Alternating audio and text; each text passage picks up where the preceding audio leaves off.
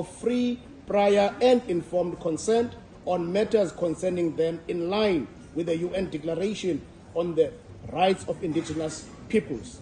Chairperson, the special theme for this session is important in creating the linkages between territories and human well-being because these two are mutually dependent.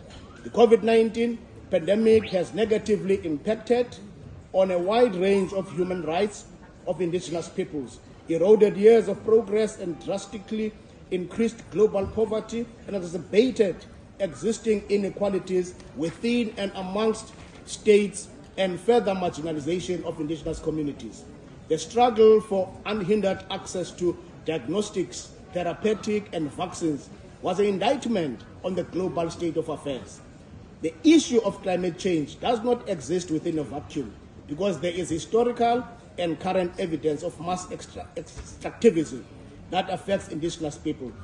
In this regard, the residue of colonial exploitation is presently worsened by the role of transnational corporations, which is why South Africa believes in the regulation of these entities with respect to human rights.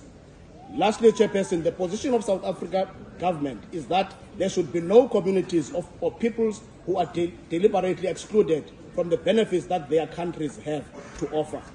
Thank you very much.